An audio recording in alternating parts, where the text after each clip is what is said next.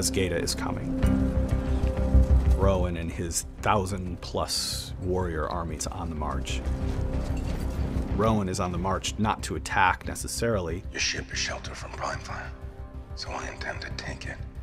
Bellamy and Kane are prisoners of Rowan and that army.